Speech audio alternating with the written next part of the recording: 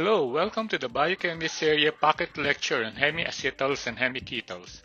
I am Doc Bao, and this lecture is very important in understanding the cyclization process of monosaccharides. This lecture is short, just around 15 minutes, and we will just breeze through the following topics in rapid succession.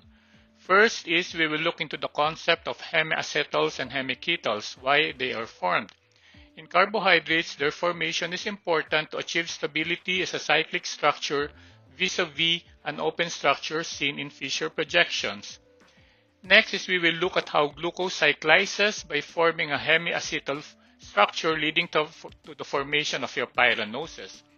And subsequently, the formation of a cyclic structure leads to the formation of a stereogenic or a chiral carbon, or which we will see later on, an anomeric carbon, that will now result to the formation of your two isomers, the alpha and beta anomers. The shifting of these isomers from one form to the other, from alpha to beta and beta to alpha, is a process known as mutarotation. And this is the reason for the existence of different forms of anomers in physiologic solution. And lastly, we will now look at how ketoses, or sugars with a ketone functional group like fructose, cyclizes to form your hemiketals in the form of either furans or pyrans. Before jumping straight into the deep dive of cyclic carbohydrate, HemiAcetals and HemiKetals, let us quickly remember how they are formed. When an alcohol oxygen adds to the carbonyl carbon of the aldehyde as seen here, HemiAcetals are formed. This reaction occurs through the nucleophilic attack of the hydroxyl group of the alcohol at the electrophilic carbonyl group of either an aldehyde or a ketone group. Given that alcohols are weak nucleophiles, the attack on the carbonyl carbon is usually advanced by the addition of a proton to the carbonyl carbon, as we can see here. When this reaction happens with an aldehyde, the resulting product is a hemiacetal. On the other hand, when this takes place with a ketone, the resulting molecule is referred to as a hemiketal. The reaction we see here basically illustrates the formation of an intermolecular hemiacetals. However, hemiacetals are intrinsically not stable and tend to favor the parent aldehyde.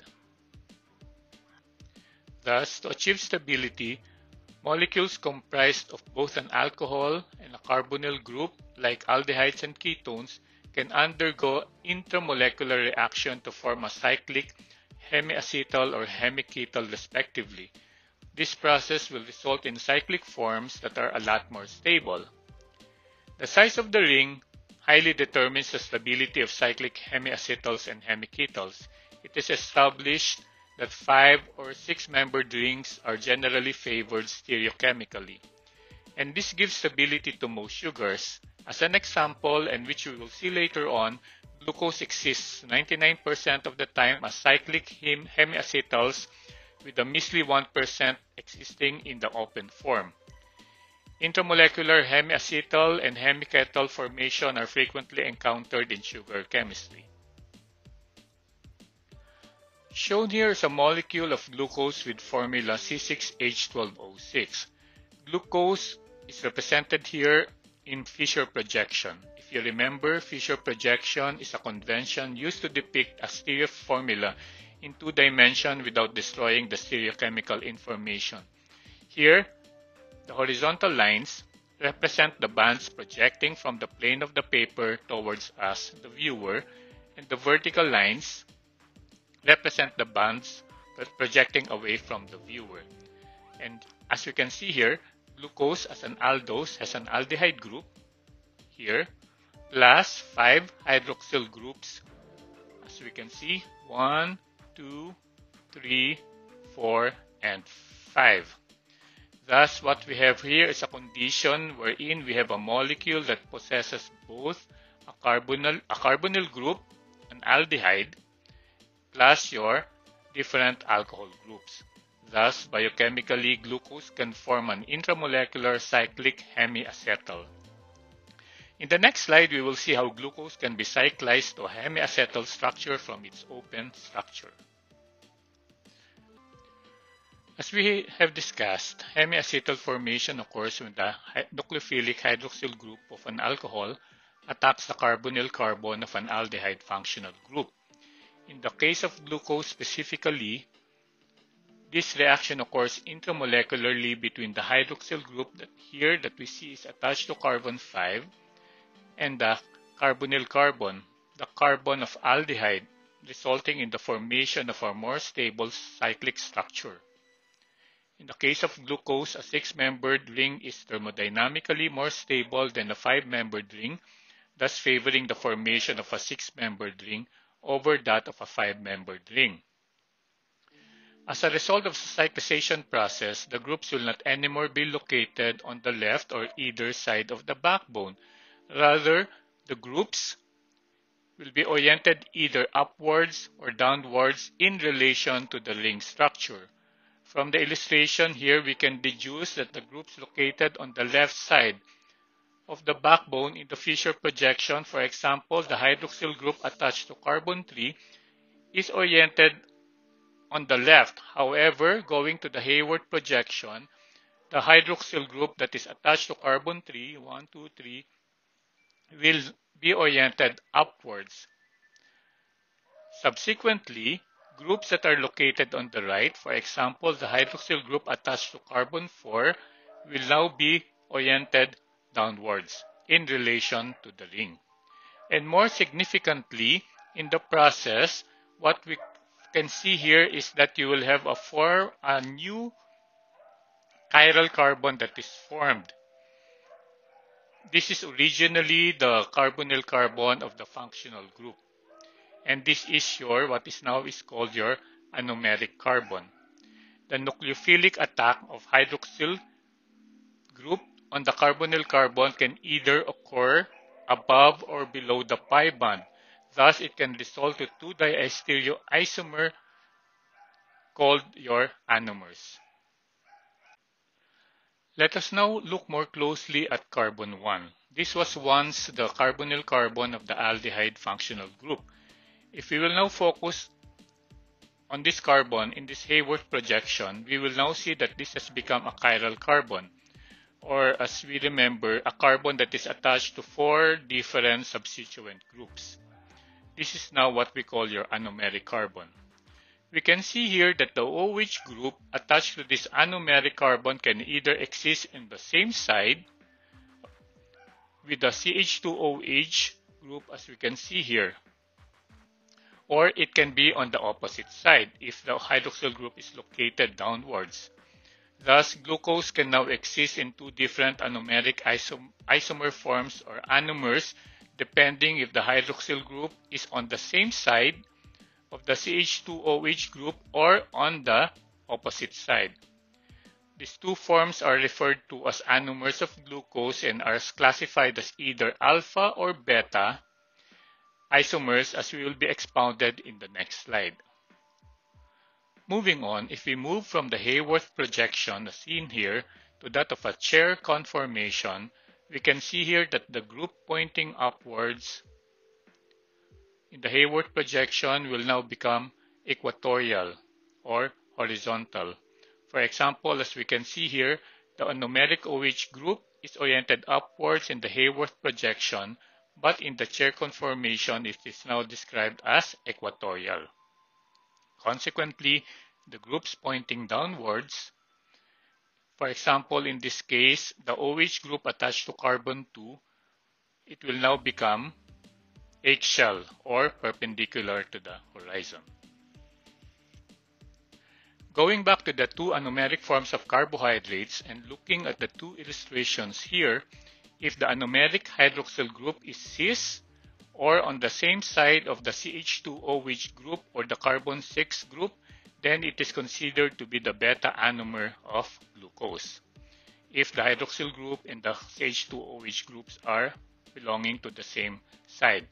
However, it will be the alpha anomer if the anomeric hydroxyl group is located on the opposite side of the plane as that of your CH2OH group or the C6 group, as seen here.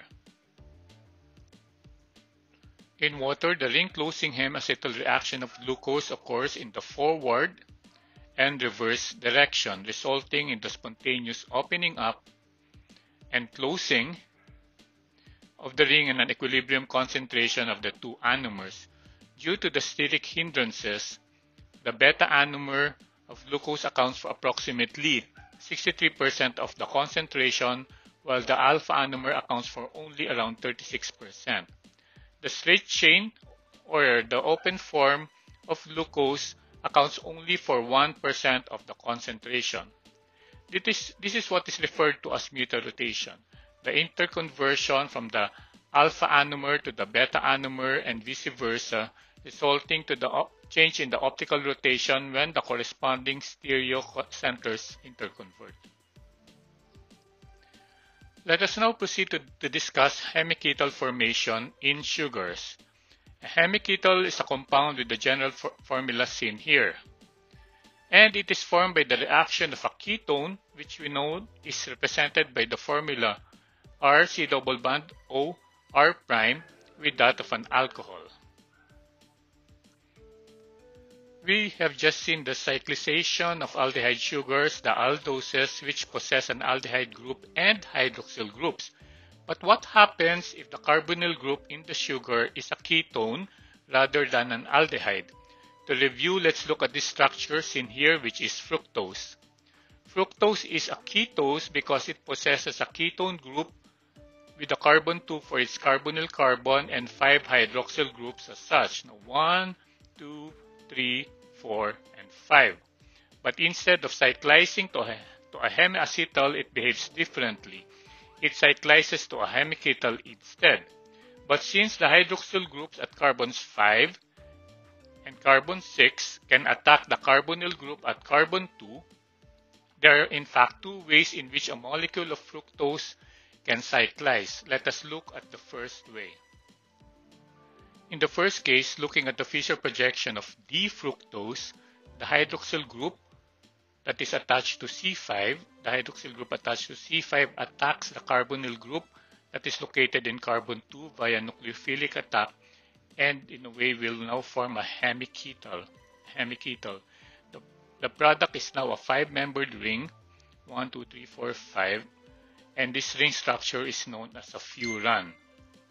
Sugars in a furan conformation are known as furanoses, and this particular product is called a Fructofuranose. We can see here that the same convention applies. Groups located on the left side of the backbone on a Fischer projection is oriented above the plane of the ring in Haworth projection. So here we can see that the hydroxyl group that is attached to carbon 3 that is located on the left side of the backbone is oriented upward in the Haworth projection. And in this case, this is considered as the alpha anomer, since the anomeric hydroxyl group that is attached to carbon 2 is located on the opposite side of the CH2OH group of C6. As mentioned, a second scenario in the formation of your hemiketal from fructose exists. The hydroxyl group attached to carbon 6 attacks the carbonyl group that is attached to C2, resulting not to a 5-membered ring but to a 6-membered ring, 1, 2, 3, 4, 5, 6. And this is what we call a pyran form of fructose.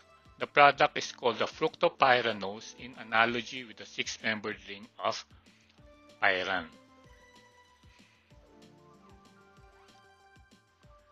Thank you for watching this episode for this playlist. Check out the other videos in this playlist, and please do subscribe to our channel and click the bell to be notified of new video episodes that will be uploaded regularly.